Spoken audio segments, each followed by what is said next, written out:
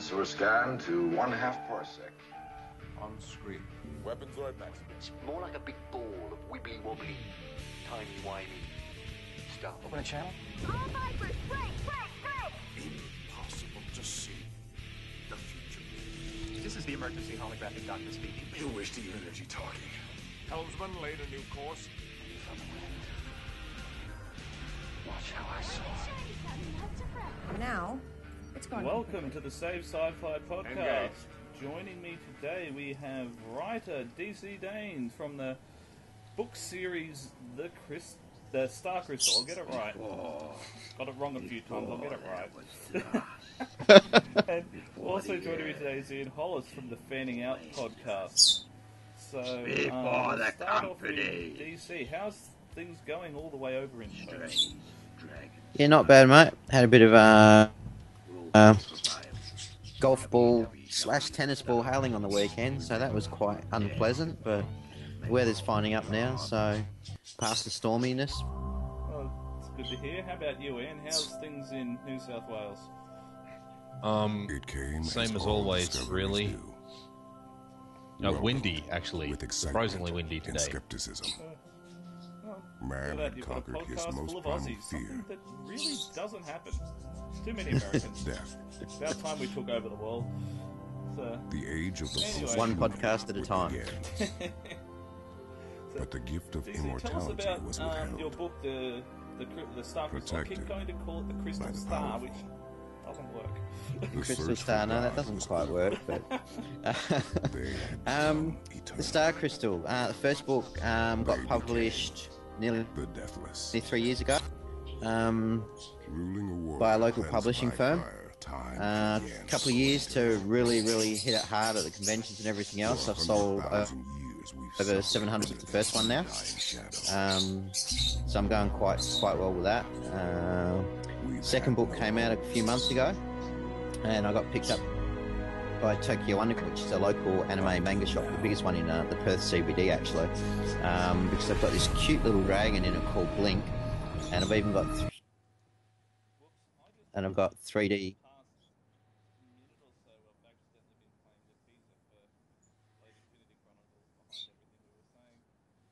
Is that why it was so staticky? Yeah, that's that I didn't screw up the intro at all. Aussies do it best. Woo! I have a saying, if you are going to fail, make it epic. Yeah, that's actually one of the rules at my work. If you're going to make a mess, make a big one. Exactly. So, yeah. I'll just do a really quick reintroduction. After my catastrophic fail. We have DC Daines, writer of the Star Cyrstal book series, and Ian Hollis from the Fanning Out podcast joining us. So DC was just telling us about his book, The Star Cyrstal. So I'll let him get back to that after fixing my stuff up. Well done. The problem is I don't actually have a live feed of the... I've got 3 channels. I've only got a live feed of 2 of them. The third one just sort of does its own thing in the background, and if I'm not paying attention, it can gain a mind of its own. The dragon. So, okay. So you want me to start again? I'll make it brief. 3 years ago, I got published by a local publishing house, and I took my book to the conventions. Since then, I've been picking up quite a decent following. Over 700 copies of the first book sold now. I picked up sponsorship from a local shop in Perth, biggest one in Perth, called Tokyo Underground. Does anime, manga, absolutely brilliant shop, beautiful people. Sounds like the sort of place I'd love to move into. Yeah, it's absolutely brilliant. I love it. And the fact that I've got my little dragon from the series, Blink, made into 3D printed models, goes down a treat as well. So I have them in a puppet. That's really cool. I saw them online. They're absolutely fabulous. So, I wish I had a yeah. 3D printer. 3D printers are cool. I had one too. The Armadale Library down here does them for me. Yeah, one of my mates up here's actually got one, and he's always printing out little Stargates or cube things or dragons Find that or all. TARDISes or... How's the quality on those? Are these like the ones you can get from Officeworks? Or are they a bit more industrial? I don't know. I've seen one at Officeworks yet, but the quality of my dragons is insane. It does help that the guy that did it, did the 3D models originally, is absolutely brilliant at what he does. So the detail on him is just insane. But saying that, anywhere from 1.5 to 3 hours to clean up a model after they printed. Yeah, the mate I've got up here that prints them out, he actually built the 3D printer himself, so he's done all the printing on all the programming and all the bells and whistles, and he's always tinkering with it and making it better, so yeah. Impressive. Yeah, they're not cheap either. They cost him about sort of $300, but he prints out kits from it, so he can literally replicate his own thing with a couple of pieces of metal bars, and he makes them up and sells them online. So, the printers. Yeah, I just never have enough money to actually buy one. You'll have to contact him for me if they're only $300, because they're $1,200 excess over here. Wow. 1,000 to 1,200. Yeah, that's why I don't print. His only prints stuff sort of half of A4 size, like A5 Yeah. is half of A4. Yeah, my dragons aren't that much bigger. No, your dragons would definitely come out of his size printer. Yeah, I need his printer. Sorry, I've said that a few times. It's the way of the future. I mean, as an author, I'm passionate about my characters and that. To see them come to life as a 3D image, just absolutely insane. So yeah, it would be. Big draw card too. Sounds like you got about half dozen budgies flying around your head. Oh, they're in the background. I'm glad I'm using my headphones so that my birds don't hear that, or they would be going bonkers as well. I got my headphones in here until you just said it. It's like, oh. Nah, don't worry about it. I just find it funny. It's Sorry. weird sort of hearing somebody else's birds. It's like the whole Aussie accent thing on a podcast. It just doesn't work. Oh, well, right, anyway. I've got a pair of lovebirds there. I got given as hand tame ones, and they were so territorial you couldn't even feed them. So I put an S box in there, and they got eggs. It's like, okay, they were nesting. Let them have babies and see what happens. That's a couple extra bucks here and there. Yeah. But yeah, the whole idea behind my story was pretty much I had this voice in my head that just started going, before there was dust, before the air became poison, before the companies, and I just wrote it down, and it just kept going. So you've greys, which are feline humanoids, a little dragon called Blink that has the biggest eyes you'd ever seen. They cover his whole head, and when he blinks, he steals all the shinies. So, kid with his hand in the cookie jar, he just loves shinies. Sort of sounds like what's the name? I forgot the name. Kaylee on Farscape. Everything's shinies, Captain. I haven't got that far. With your approach to story writing, do you just write, or do you have like an approach to character and story development, or you just write? No, I got told I was shit when I was 16, so I stopped writing. And then at 34, voices in my head, so they had to get out. So I just started writing. There's medication for that. I know, and they're trying to give it to me, but I keep saying I need the voices. Stop taking the voices away.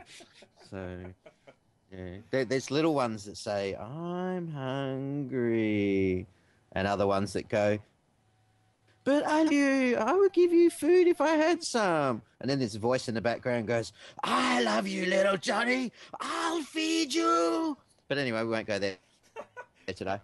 Yeah, as close as mine get to that is, I start fires. That could be more detrimental to your health. But yeah, no, my characters develop themselves. They've all got a mind of their own, especially Teller and Blink. He's just a little shit, to put it politely.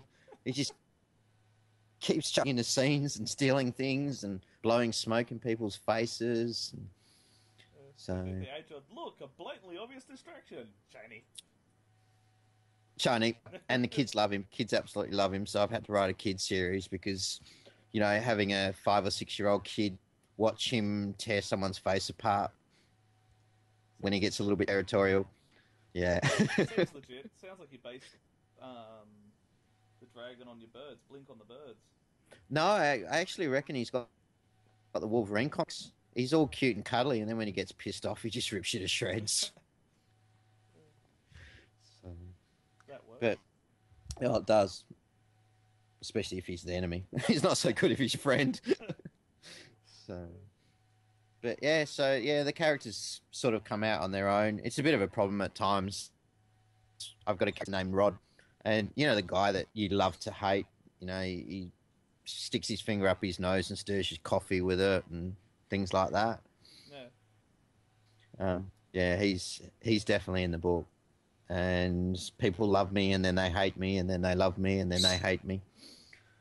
So it's good to get that interaction of people when they love you that much. They come into work and they go, I love you, I love you, I love you. And the next day they come in and I hate you, and they start punching you. You sort of ask them why. I've got a couple of people that I know like that. It's pretty good.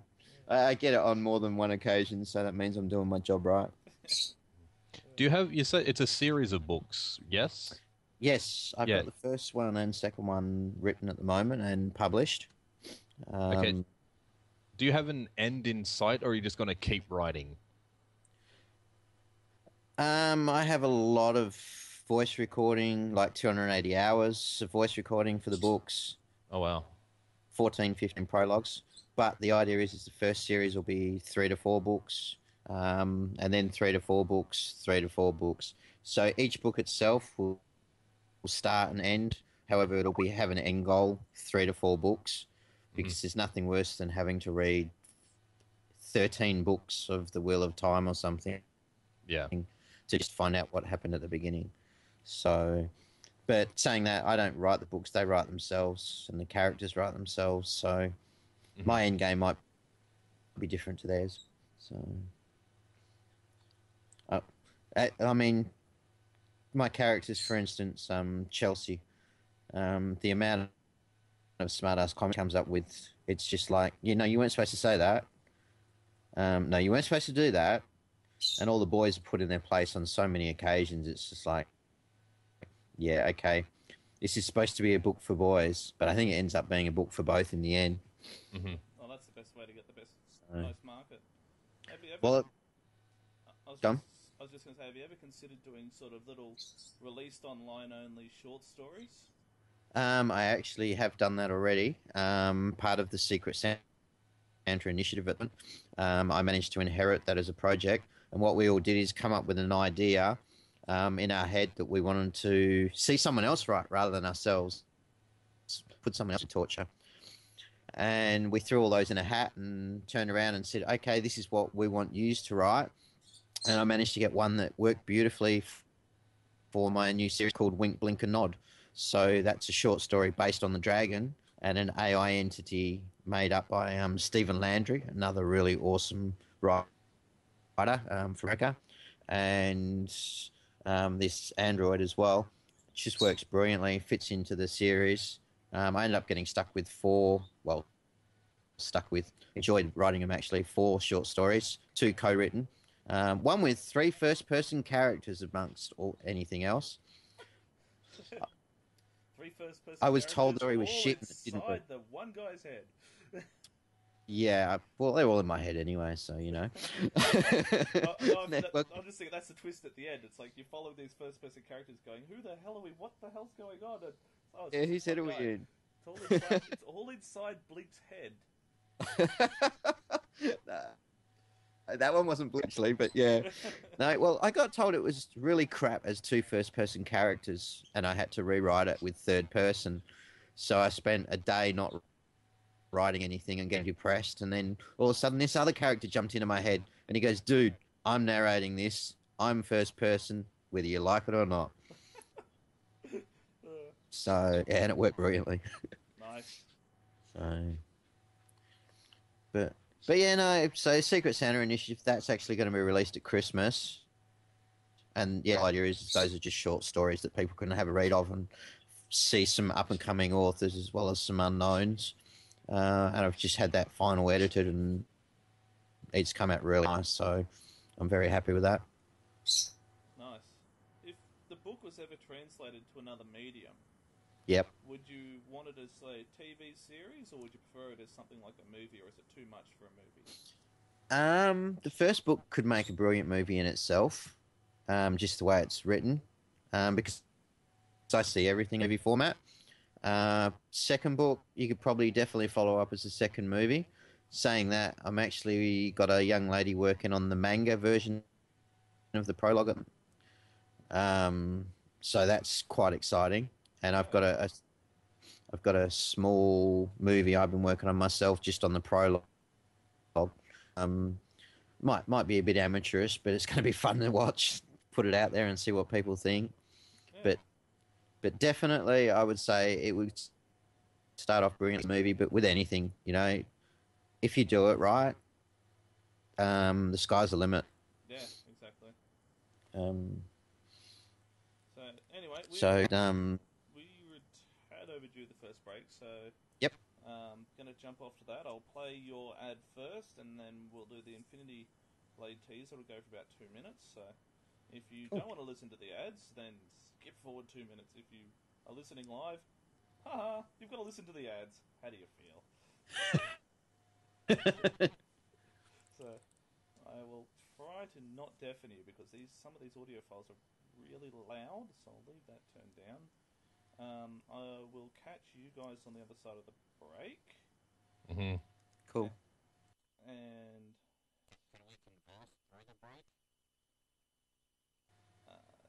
yeah, we can talk through the break, but they won't hear us. Mm-hmm. That's cool. I didn't hear us start off with. Yeah, well, they get a double dose of your trailer and half of the Infinity Blade trailer again, so it's always fun. So, onwards to the break. Before there was dust, before the air became poison, before the companies, strays, dragons, smugglers, and thieves, will they prevail? www, the Star Cyrstal. Remember, dare to blink, and may all be gone.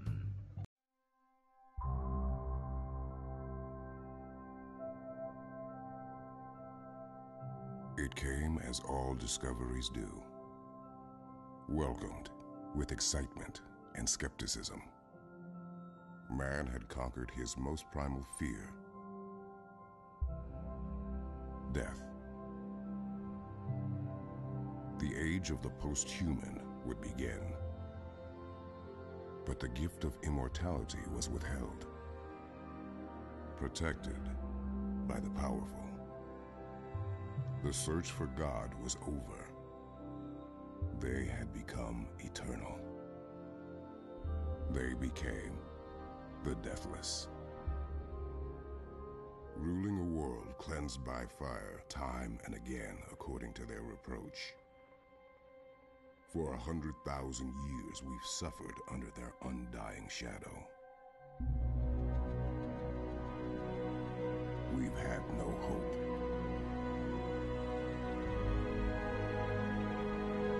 Until now.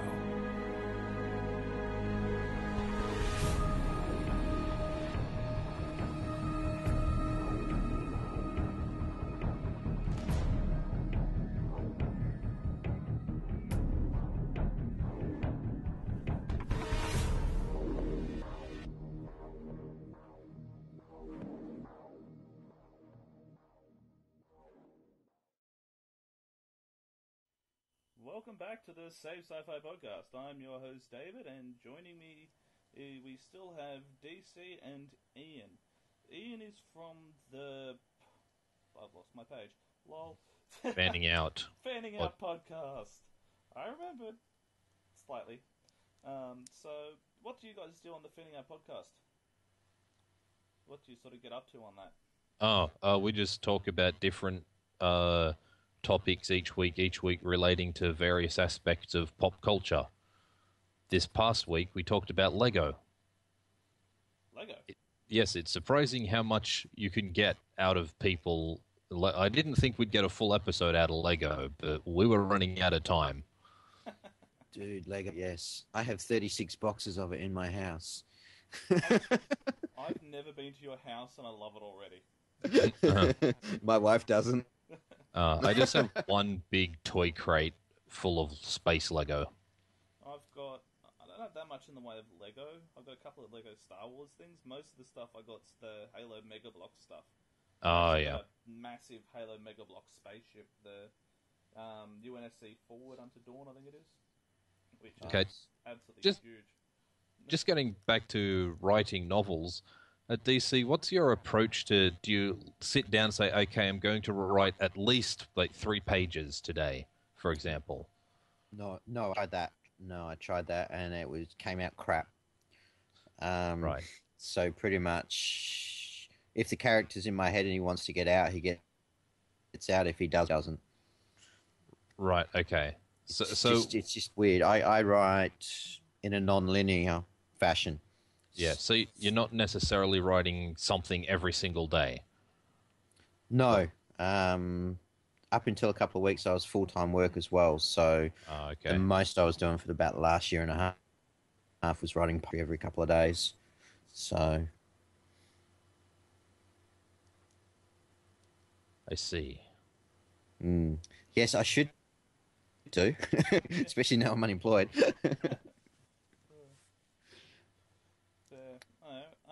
But yeah, talking about Lego though, I don't have a second room because my second bathroom is full of Lego. Again, I just have to restate, I love your house already. And the best part is, if someone breaks in, you just start throwing random Lego blocks on the ground, they're not getting out of there anytime soon. I don't think they'd get through the front door. What do you guys think of the Lego... Dragons and droids and starships and Millennium Falcons across my whole house. What do you guys think of the Lego knockoffs? Not my biggest fan. Like Lego knockoffs. Yeah, like David was saying, Mega Blocks and the Transformers Creo and that stuff. Based on my experience, I went through a couple of years ago, back when the Halo stuff was fairly big, a bit of a Lego craving where I just wanted to make random stuff out of Lego. Mega Blocks is pretty good. It's definitely the best of the knockoffs. The stuff the Doctor Who stuff's made out of, I had to glue that together to make the Dalek mothership because it just constantly fell apart, and it reached the point where I threw it against the wall. Oh, so have you? Very infuriating. There was also, I did the Star Wars Lego stuff. That was really good, but Star Wars is Lego. I know, that's what I said. The Star Wars Lego stuff is really good. Yeah, that's the most out of this collection. The guy had been collecting since he was 19, sold it when he was 42. Wow. Can you imagine how much Lego's there? The only thing I didn't like about the Lego, which Mega Bloks did better, was the instruction books. Oh, really? The Mega Bloks instruction books are really well done compared to Lego. I also got some of the Creo Star Trek stuff. Yes, got one of them. Wasn't the best, but it was definitely better than the Doctor Who stuff. The Doctor Who stuff was it's the worst Lego I've ever had to play with trying to put something together, and I've had access being in Brisbane. There's lots of different random cheapy Asian-y shops, and they've got the no-name Asian brand Lego knockoffs, which are always useless, and this stuff was even more useless than that. So. Ooh, that's bad. Not good, yeah. You know it's a bad product when it's worse than a cheap Asian knockoff. So, whenever I'm in an ABC store and I see someone buying it, it's like, go down to Bunnings, buy this stuff, you'll need it. Yeah, no. See, Oh no, go. You go. Sorry, the little figures on the box, that's the only annoyance with me, because I've got the Call of Duty ones, and it took me longer to put the figure together than to actually put the actual model together. Yeah, I'll they kept falling apart. Mega Bloks, the figures do fall apart a bit. Also got some Best Lock. They did Stargate Lego stuff. Their stuff's pretty bad too. Yeah. Hang on, I'm just going to mute myself while my dogs carry on. Yeah, the Best Lock stuff is really, really bad. So there's that. Anyway, what I'm going to do is I'm going to jump on it and I'm going to have a quick look at the tournament results, which is something I promised I was going to do. What tournament? We're doing a movie tournament on Save Sci-Fi. Each day we have a knockout tournament. Whichever movie gets the most votes moves on to the next round. So this time last week we had Barbarella versus Inception. Which one have you seen either of them, Ian? Barbarella versus in the Leo DiCaprio film. Yeah. I haven't seen Barbarella, so I can't really comment. Okay, well, Barbarella won it. How about Europa Report versus Serenity? I haven't seen Europa Report. And how can you compare Serenity to anything? Anything. Serenity. Firefly. It's like Firefly. Serenity won that one hands down. There wasn't even close. There was the next this Wednesday was Starship Troopers movies versus Pacific Rim. Yeah, I didn't like Pacific Rim. So Pacific Rim. Specific Rim. That's like the very unspecific rim. I would go with probably the bug one. Starship Troopers. Yeah. The AI. The first Starship Troopers was good. The second Starship Troopers was an alien rip-off, and it wasn't that good. Was that the one that was almost like a porn movie? That was the first one, I think. No. I know the first one wasn't like a porn movie. It was the second one. The second one. The second one, they were stuck in a tower or something, weren't they? I can't remember. Yeah, that was very... And the third one, they was the god bug and the religion and all that. That really sort of threw me off the third one. But the first one I enjoyed. And Pacific Rim, which has just been given a sequel, because, stopping the apocalypse happens twice, apparently. Money involved. But anyway, the winner of that one was Starship Troopers. Unsurprising, really. Yeah. It was actually surprisingly close, though. I think there was only 2 votes in it. And that came down to the likes. Then you got The Last Starfighter versus Logan's Run. I'd put them equal. The Last Starfighter won that one. Last Starfighter. What was the other one? Sorry, Logan's Run. Missed that. Logan's Run. Yeah, Last Starfighter was brilliant. Logan's Run. I just love the fact that you're going to kill people off at that age. It's fantastic. Yeah. Do they actually feed them to them? They don't do that, because that would be the perfect thing. You just eat yourself. Sorry, that's my writer coming out. David, the movies you're comparing are so different to each other. Yeah, I know. What happens is I put it forward to the actual page and say, look, next tournament's movie tournament. Give me a list. Okay. Everyone comments a list of sci-fi movies. And then what I do is I put them in a randomizer.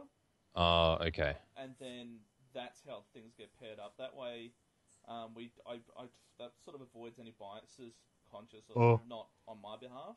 Yep. And it also means the pairings are random. They're just, so we've only got 3 pairs left. You've got Stranded versus Mars Attack. I haven't seen Stranded. Mars Attack's won that one, though. Mars Attacks. That's just wasn't it one of those that movies. comedy thingy? Yeah, it's really bad. Then we had Sunshine versus Stealth. I haven't seen Stealth. I haven't seen either of them. Oh, actually, no, Sunshine. I haven't seen Sunshine. I've seen Stealth. I actually really enjoyed Stealth. I found the problem with Sunshine is it slowly degraded into a horror film by the end of it. Yeah. So I'm pretty sure I watched. Sunshine won that one. And then But Stealth, is that the one with... the fighter jet. Yeah, and the hot body. How can that not win?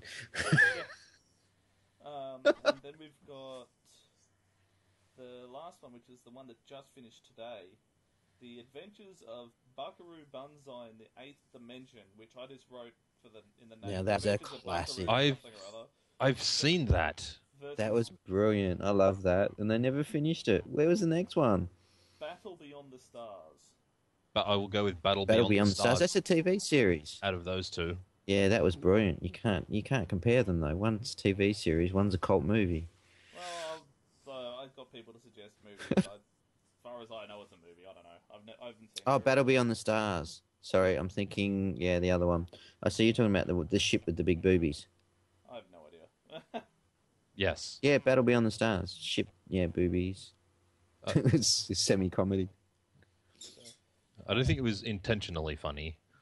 Okay. So It was a big great movie. we're going to jump off to another break, and when we come back... Hang on, which one? What? Which one won out of those last two? Oh, I'm an idiot. Battle Beyond the Stars won. Yes, rightfully so. By one vote. Cowboy. By one vote. Yeah, Oh. it was really close. Came down to... I checked, there was only like 3 likes on the picture, because likes count as a vote as well as the comment. Yeah, it must have been the boobies that pushed it over. It won it just.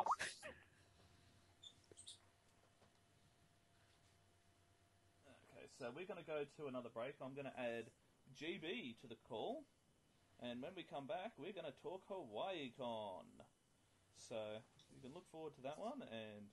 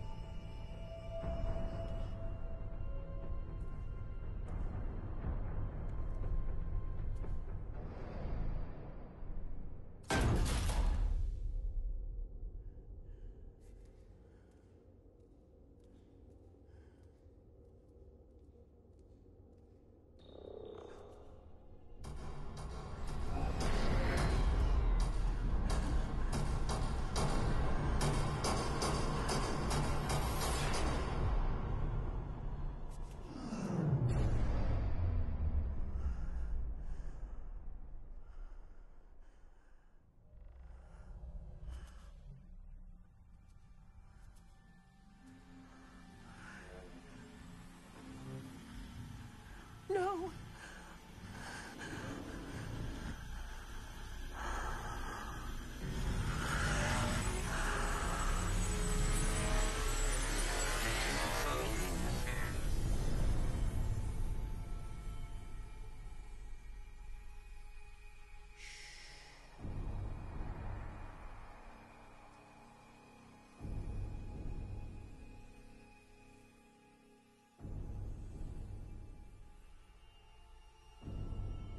Let's see what you're made of.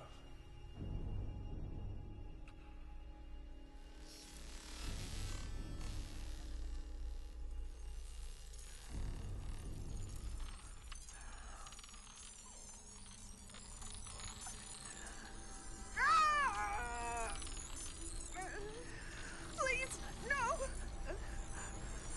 No.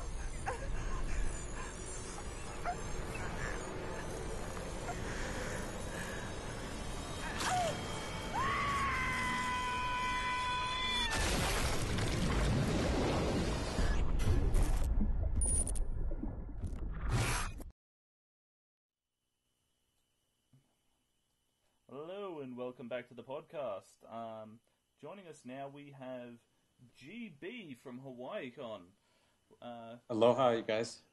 Yeah, good to see you finally get on. So we've got a 4-man panel. So that's Right on. About I'm time called we a did have an man. Aussie. Wow. So you guys got any questions for me to start this thing off? Or how are we going to do this? Is it just a free-for-all? Free for all's always fun, but I was just going to say, who at HawaiiCon, who turned up, and did you get up to anything funny that you could sort of spill the beans on, or is it all what happens at HawaiiCon stays at HawaiiCon? For the most part, yeah. There was some really incredible late-night antics that went on that really, yes, cannot be divulged. But, I mean, it started off just so awesome. Aaron Douglas from Battlestar Galactica arrived, and I met him. It was a late flight, and then Paul McGillian from Stargate Atlantis came in, and they're really good buddies. And Paul had been drinking, let's say, for a while. I mean, drinking so much that he forgot his passport in Los Angeles. So, I mean, he came off and he was totally hammered when he arrived at the hotel, and Aaron came up to meet him, and they ran at each other in slow motion like they were long lost lovers, and they gave big hugs to each other. And Aaron said, "I can feel you inside me." It was lovely, and it just got wilder and zanier and wackier. I mean, the celebrities were really relaxed because it's a very small convention, and so it's very intimate. But we had great people. Sounds like it. Yeah, no, it was. I mean, we're just sitting there and drinking beers with Michael Hogan every night. He's just hanging out there by the bar, and Aaron Douglas and Paul, very good drinking buddies for being around, and Tori Higginson was there, and Claudia Christian, and we just had a great crew. And my friend Cree Summer, Rainbow, her brother came down from Canada. We just had incredible people, and Jane Espenson, I don't know if you know her, writer-producer from Buffy, Firefly, Caprica, Battlestar Galactica. Now her big thing is Once Upon a Time. She came down and graced us with her awesomeness, and we're going to have her back for 2015. She brought her writing partner, Brad Bell, who was also incredible insight into screenwriting. So they're going to be running a two-hour writing workshops in 2015, and bringing a bunch of the Whedon-esque verse people along with them. We can't announce the names yet, but we got some really great people from Firefly and some other Whedon's type people coming. So nice. Have you managed to hog-tie Whedon and drag him along? Because I can't say anything yet. That sounds like a yes to me. Yeah. No, we have lined up some really good. I mean, to give you an idea, our convention was only 750 people, and we don't expect more than about 1,000 next year. But we're bringing in Steve Blum, who's one of the top voice actors. He won the Guinness Book of World Records for most video games voiced. He also is holds a dear place in my heart for Spike Spiegel from Cowboy Bebop, the best anime series ever. He's also he does Anon on Legend of Korra and tons of other stuff. I mean, if you look at his credits, you just go on and on. We're also bringing Melissa Fawn from Cowboy Bebop, Mary Elizabeth McLean, who played the lead in Ghost in the Shell in its various incarnations. Bringing back Cree Summer, who's also incredible voice actor. Bringing Bill Morrison. He's the artist on Simpsons. He helped create The Simpsons and helped. He does the art direction on Futurama, and he's going to be dragging some big names from that verse. Can't announce anything on that yet. So what you're saying is, if I'm flying out there to you, I need to bring a second suitcase so I can put my Bender head in it. Exactly, and tons of stuff to sign, because we're just having amazing people. Aaron Douglas is going to come back. Michael Hogan will probably come back. He really wants to. We just have to work out some details. And we have great cosplayers coming, and they're going to be teaching cosplay workshops. And what's incredible about our convention, besides the location, because we're right on the beach, is that Hawaii, our island, has the largest connections of deep space telescopes in the world. And so we have a whole track of astronomy and deep space exploration where we bring in some of the top NASA people and people working on exoplanets. They're also testing a lot of the Mars equipment here on the island. So we're bringing in a bunch of people from Mars. Last year we had Babak Ferdowsi, who was one of the chief engineers on the Curiosity mission. Nice. Yeah, and Curiosity would have had a good view last night. Lucky little rover. Damn, watching the comet up close. We're actually going to be able to, we've snagged the prototype for Curiosity, and it's going to be doing a little demo at our con next year. And nice. so it's just, it's How incredible big is because it? we Can I are. steal it and throw it in my suitcase and sneak it back to Australia. I think it weighs like a ton, so I don't. Nah, I'll take it in carry-on. They won't notice. Yeah. No, it was a fantastic experience. I mean, it was our first year, so that there were the normal bumps. But I got up in the morning at 7 a.m, and I get in the water and go take a snorkel and see all the fishies. And I come out and there's Claudia Christian from Babylon 5 getting into the water for her morning swim. And I walk out a little bit farther, and there's 2 or 3 celebrities like Aaron Douglas and Tori Higginson all just hanging out and getting their morning sun before the panels get in. So it's an incredible experience. I highly recommend it. It's unlike any other con. The celebrities said that we basically ruined them for all other conventions. Because it's like it was spoiled and rotten. I mean, it was right on the beach. We put them up in these gorgeous suites and oceanfront rooms, and they go to sleep at the sound of the waves, and we have a very low pressure environment, and we have a no diva policy. So it's a lot of nobody has giant egos. Everybody's just having a good time. Nice. Yeah, it sounds like a lot of fun. Yeah, it was a total blast. There was something else, but as always, for the smoothness of the show, I have absolutely forgotten it. Just getting back to your suitcase comment, David. Yeah. Where you said you need to take 2 over there. Just thinking seriously about it, it'd be cheaper to just buy a suitcase over there. No. Yeah. See, in order to go over there, if I was going to go with the people he announced, I'd have to go with my McKay cosplay. Take my Bender head for my DVD collection. At least some of my Stargate stuff. That's half a suitcase already full, and I haven't even got to the stuff I'm actually going to wear while I'm in Hawaii, which probably won't be much because it's Hawaii. But then I don't want to scare small children because I'm a fat guy.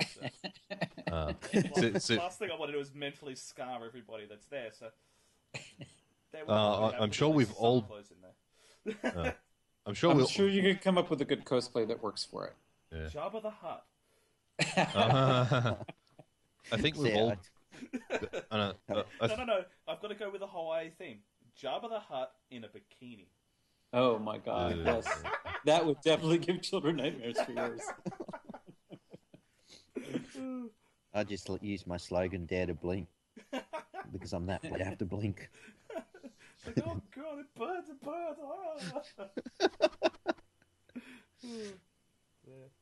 Anyway, we're approaching the last sort of 15-ish minutes of the show, and I'm going to throw us into the Battlestar Galactica talk, because it's about their 10th Resurrection Day. I don't want to call it their birthday, because Battlestar Galactica was all about resurrection, and it was effectively a resurrection when they came back. So, on Battlestar Galactica, what was your guys' sort of favourite parts of the newer series of it? I never watched it. Oh my God! Crucify that man. Okay. He must be a Cylon. He must be a Cylon. Ian now officially has homework. Do you know what the problem was with this though? The miniseries started off quite bumpy, and that's where they lost a lot of the fan base before they even started. That's where they lost me. Yeah, the miniseries was a bit all over the place, and season 1 did take a bit of getting used to, but I think they've really found the stride in sort of season 2 and 3, and by the end of season 3 they knew what they were doing, at which point they were cancelled. So...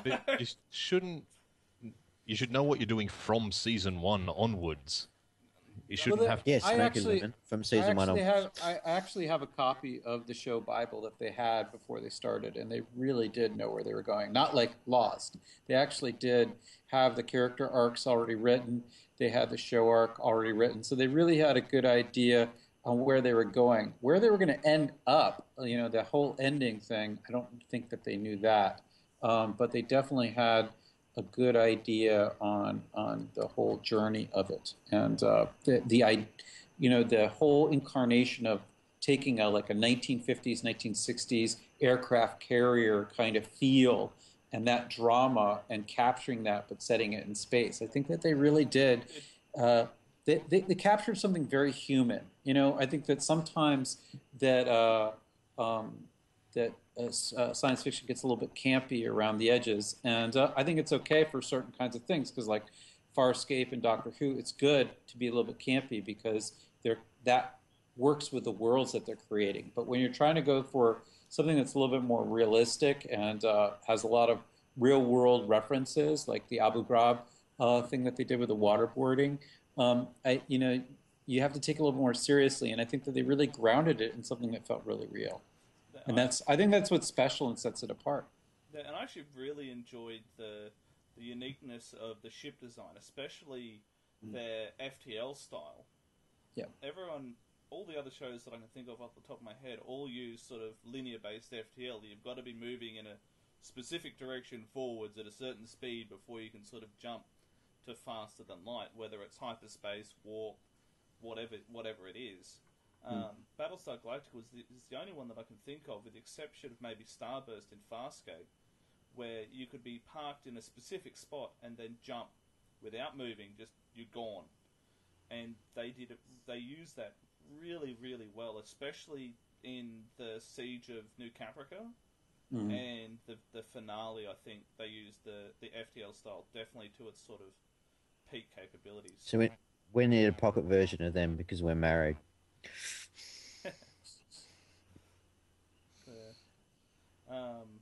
And I did like the whole. It had a very sort of. The Galactica had a very battleship sort of feel to it, which was the point. It's a Battlestar, and the Cylon ships being sort of, instead of being projectile based, like solid shell based, like the Galactica was, they were missile based. It was almost like a World War II battleship being brought forward to now, and going up against current missile boats and holding its own. And I really love that. I love the way they did the space, like with the Vipers, was a lot better, way better done than, say, Star Wars or even Stargate in a lot of respects for their space battles. Right, because those things are still kind of mimicking the aerodynamics of atmospheric flight, whereas Battlestar Galactica is going along the lines of Babylon 5, where it's a 360-degree world. It's not even beyond that. It's a spherical kind of battle situation where it's any angle, Yeah. I would love to see a Viper take on one of the Star Furies. That would be an awesome fight. Somebody's probably working it on in some visual effects lab right now. They're bored to crap, and they're probably working on it. That'd be a nice project. There you go, Internet. There's a mission for you. I want to see Vipers versus Star Furies by the end of the month. If I don't see that, I don't know where you live, I don't know who you are, but I will find you and I'll make you do it. So did you guys see Stargate Universe? Yeah. Some of it. I felt like that they were trying to do the Battlestar Galactica drama, and I felt like they kind of failed. I didn't watch past the first season, but I definitely think that they saw what Battlestar was doing and tried to do it. Yeah, season 2 got better.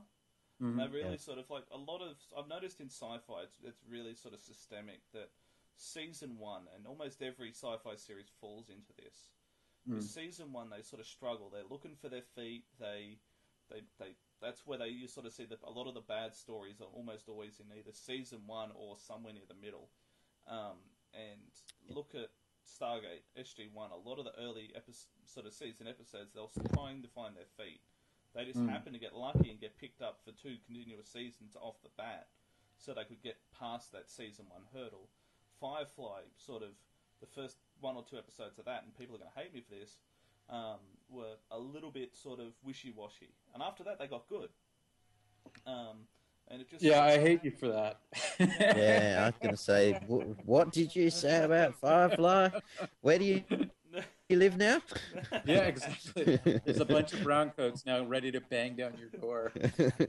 I'm going to get my little dragon to blink. Helicopters outside. Yeah. And it's just sort of that Stargate Universe sort of fell into that same trap. A lot of its early sort of episodes were very sort of, what is the problem we have this week? It's sort of, instead of it being Monster of the Week, it was Problem of the Week, and that became really sort of buried down in it. Do you know? End of sort of season 1, they sort of got away from that. By the end of season 2, I think it had really found its stride. And do you know what the problem is, though, with season 1? is each episode they virtually became the next episode different planet. Yeah. And they were virtually just jumping from planet to planet with almost the same storyline and just a slight twist. Yeah. Where season 2, they got that depth to it, and by the time they canned it, it was actually going quite well in my books. Yeah. And I loved the evil element to it. Yeah. I love that. It was actually starting to go quite well. Yeah. And I'd love to see even just like a movie sort of conclusion for that. You kill them all. Well, on that note, we have me and a group of mates actually wrote a bit of a conclusion to the story. We sort of expanded on it a bit and added a couple of different things. We turned it into a mod for Empire at War, Force of Corruption, which was taken down because of copyright issues. So that happened.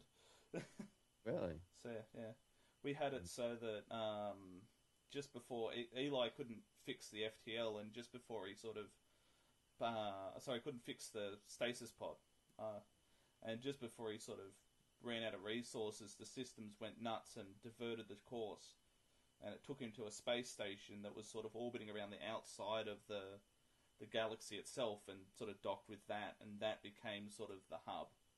And from there, we introduced a couple of new sorts of ships. So we had sort of a half-sized siege ship, which was the scout ship, and the Ancients made about 1,000 of them, which then searched all the different galaxies for resources and plotted where the planets are and stuff like that, and relayed that information back to the second group of ships that were coming, were the resource-gathering ships, which are similar in size to Destiny, and they harvested asteroids, processed the raw materials into different ores and whatnot, and then plugged those into the seed ships, which took the raw materials that had been processed and made the gates. And we sort of set it up so it was this bigger sort of picture that was actually happening as these ships went, and then it just sort of fell on its ass and died. So that happened. as most sci-fi. Yeah. So it was one of those things. So anyway, we are running down to the last couple of minutes of the show. So starting with the randomly chosen person, Ian. You get to say the final hurrah. One last little shout out to the podcast and to let everyone know what it is one last time just before we head off, and I'll let you do that. Okay, there's no need to raise your pitch at the end of every sentence. Sure, there is. I noticed it's actually a very Australian thing to do that. It sounds like every time you finish a sentence, it's like you're asking a question. Yeah. I don't even know why I do it. Probably just habit that you picked up from being around certain people. I normally do it when I'm thinking. And right. My brain is busy doing other things. Anyway, yes, continue. Your podcast, go for it. Yes, my podcast, which generally is 5 p.m., starts at 5 p.m. Australian Eastern Standard Time on Sunday afternoons, but it goes to YouTube after that, so you can watch and or listen to it whenever you feel like it. It's me and 3 other guys, an American, a British citizen, and another Australian, talking about various aspects of popular culture. What's the next one going to be? Do you know? The previous one was Lego. The next one's getting a bit more heavy intellectual. The next topic is story and character development. Oh. Sounds right up DC's alley. Kill them all. Oh, I'm sorry. I think we've got our lines crossed. I think we've accidentally connected with George R.R. Martin. Yeah, but I'm a little bit like him. So, DC, one last plug to the books. Tell us about the Star Crystal. I got it right. Woo! I got it right. The Star Crystal, you got it right. I'm on Facebook and internet. Pretty much strays, felines, trying to save if they're at home or get to their home planet and save it. Captain Skriker, a smuggler and a thief, doing everything he can to get there. And the company's hot on their heels. In the second book, you get to meet the creator.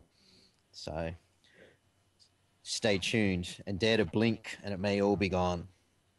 Thanks, mate. Nice. And last but not least, the man himself, GB. Aloha, you guys. You have a good time. And HawaiiCon is September 2015. Hey, I got to compete with a dog? Oh, my God. Somebody killed the dog. Oh, my God.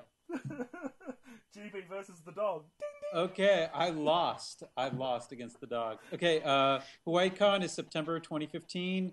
Tickets are on discount pre-sales right now until January 1st. You can find out more about the tickets at hawaiicon.com or also at Facebook, HawaiiCon. So, hope to see you guys there. Sweet. Thank you guys very much for joining us on the first... Thanks, mate. I killed the dog, by the way. Didn't you hear the... Thank you. I appreciate it. Not a problem, Tom. No animals were hurt during the recording of this podcast. Except the birds and the dog. And the and one dog. And the wife. And one dragon that blinks too much. He stole the microphone at one stage. I shall catch you guys in the next podcast. I'm going to start playing the outro music, hopefully not at deafening level like last time. No, it's simply nice and quiet. Woo, nice and quiet music. So I will catch you guys in the next podcast. It starts at 7 p.m. Queensland time, so Australian Eastern Standard Time, or 8 p.m. New South Wales Victoria time, or actually I have no idea. What time is it over in Perth? It's now 6 p.m. So it starts at 5 p.m. So it starts at 5. 5 p.m. Perth time, and what time is it in Hawaii? Just for curiosity. It's midnight. Is that all? Oh. It's midnight on Sunday. Midnight on Sunday. It's time to start drinking. I just have to get up and go to work. Thanks so much for joining us, GB. Thanks so much for joining us. Thanks for having me. DC, and thank you for joining us, Ian. And yep. shall